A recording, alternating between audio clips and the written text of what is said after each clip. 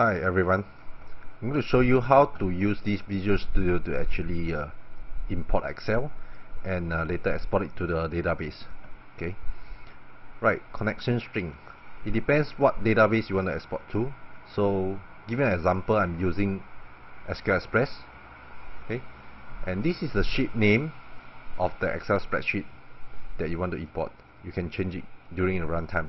Okay, this button will connect this connection string to a database. Okay, import button will click and open a open dialog for you to actually select the books. I mean the Excel spreadsheet. Okay, go will actually export to the database.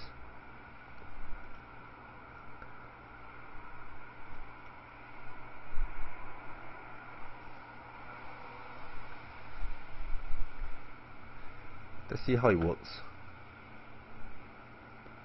And later I'll show you the source codes. Alright. Say I import book 1. 3 columns here. Okay. I name it column 1, column 2, column 3 in my books. Okay. So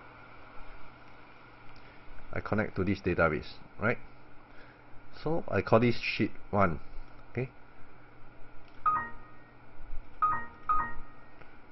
Actually it should show once, but it will show all the rows that inserted just to show you all. Okay.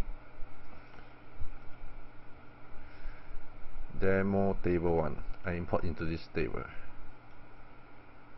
Right? See the data. Okay, right now we will try to change and we will put into this table for another books of 5 columns.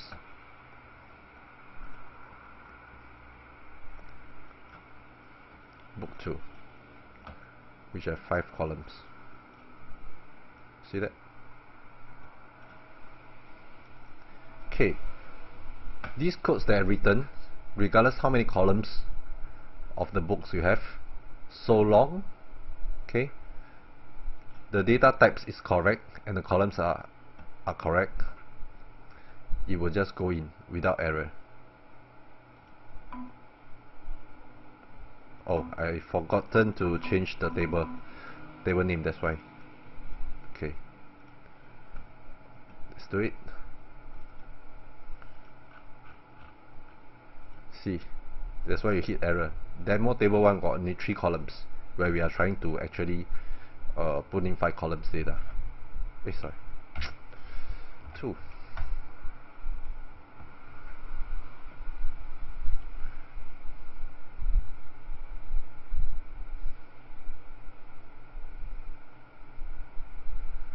Connect book 2. 2, 3, 4, 5, 6, 7. We got 8.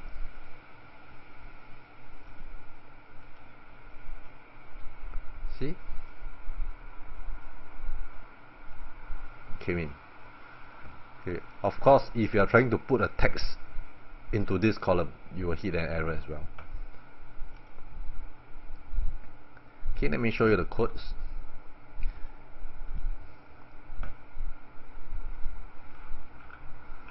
So I will not show you the connection string, all this. Okay, let's look at the import. Okay, basically it's quite simple. Okay, you show a file dialog for selection of the books. Okay, for Excel. So using this data string, okay, OLEDB to open the Excel. It's pretty straightforward, and then you bind it to a data set and display it. That's all. Very simple, straightforward. Okay, we look at this. Okay, I'll open the database.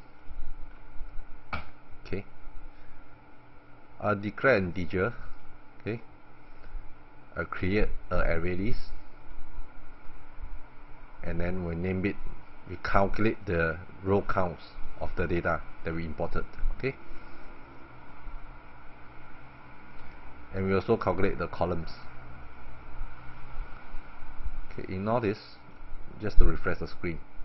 So do while x is smaller than total rows actually, so it will actually insert all the data until the end of the rows. Okay, within this loop Okay, we are trying to count the column, so in each of the column we have in the Excel, okay,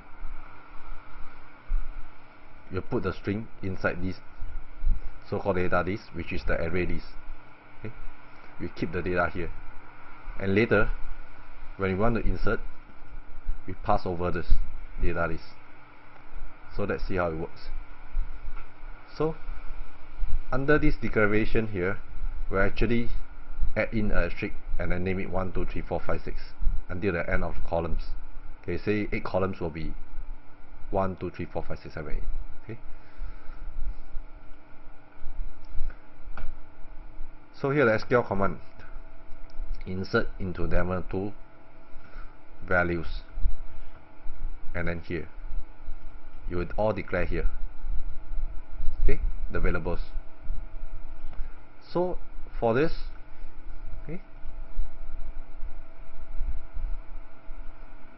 the variable as string, okay, we'll put in the 8 variables here, and then we'll put in all the 8 values here using the array list. Okay, so when you execute, you just look.